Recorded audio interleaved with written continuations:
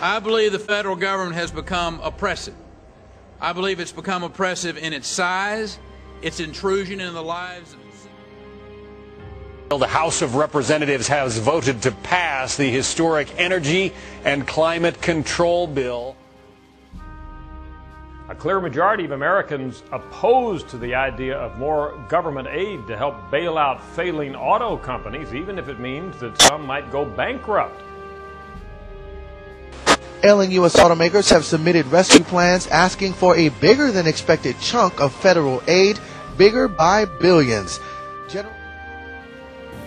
It's the latest effort of a very aggressive action that we've taken to fill the gap that's been left by the federal government's ongoing failure to adequately secure our international border with Mexico.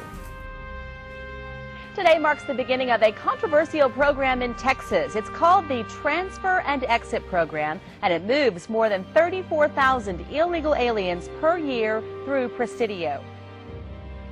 Largest outpouring of anger yet against the new administration. No more crimes! No more crimes! At one point, the crowd filled all of Pennsylvania Avenue from the White House to the Capitol.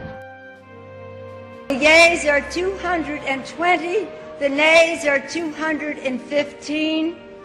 The bill is passed.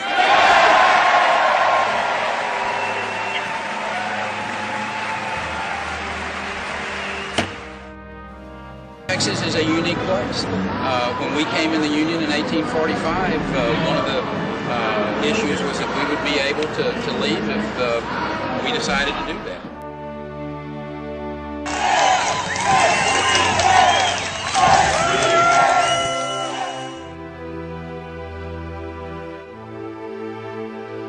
Economic financial collapse. I mean, what we've just experienced, I mean, that's just the opening act.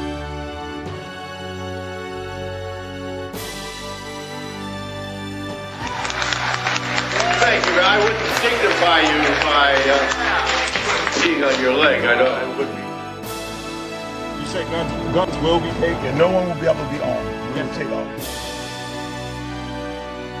How big has the national debt become? It's so big, it's threatening to outgrow. I think when you spread the wealth around, it's good for everybody.